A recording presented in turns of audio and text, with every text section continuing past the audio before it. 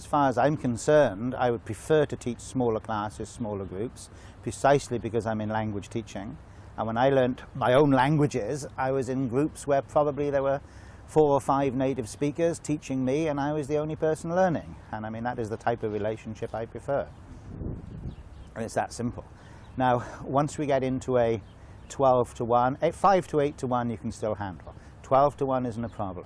20 to 1 you're starting to push it. 25 to 1 you've got to start changing your teaching methodology. 40 to 1 the individual contact is much, much harder to maintain.